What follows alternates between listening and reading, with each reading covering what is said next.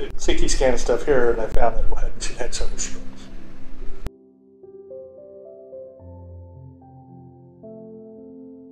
I thought it was vertigo, but they called from work and said she was not doing good. Jonathan went and picked her up. They think it's vertigo, that she should be good to go. And they came in on Friday.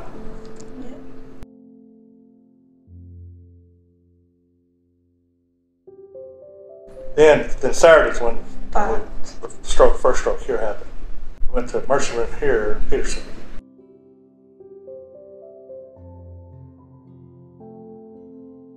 In storming, I couldn't fly her out, so we had to wait for an ambulance to get her to San Antonio. Finally rolled in there at 3 o'clock Sunday morning. They kind of had her stabilized. Then we got up there, and then that's when we started finding out. We were trying to figure out what was happening.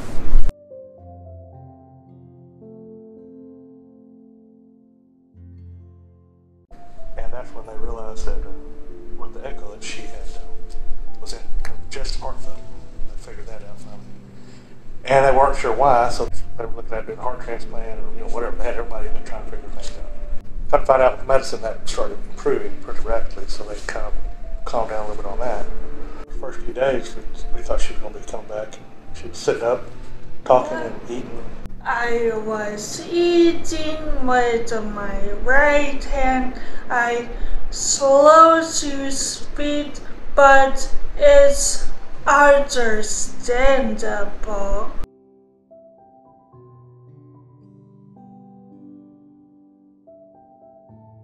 Went in there, it was 10 millimeters. The clot was 10 millimeters, and then they broke it down to 7, and then it broke loose. That's what caused all the major damage that she had to kind of deal with now.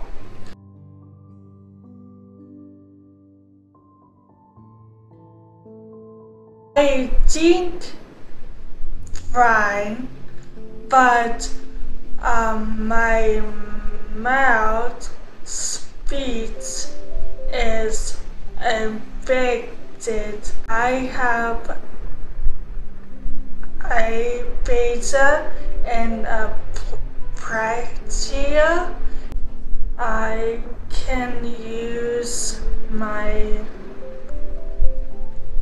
right hand for nothing.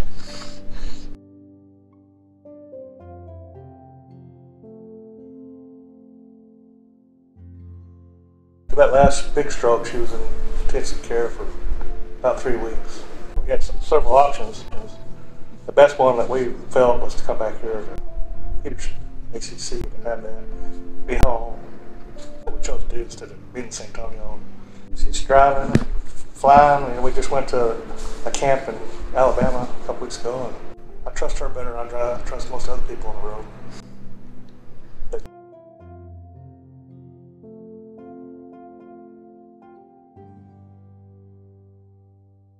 I love all my therapists and patients.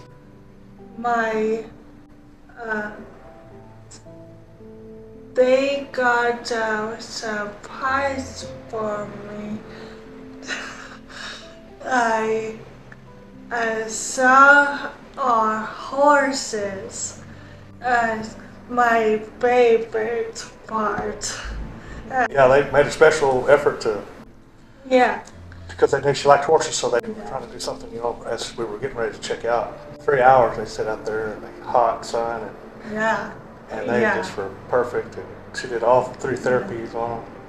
What really amazed me is people throughout the whole, not just caregiver, or not people that were helping her, but restaurants, on a plane, people pick up on it really quick and are patient. And that's important to people.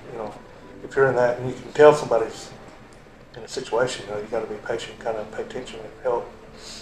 Go to your doctors.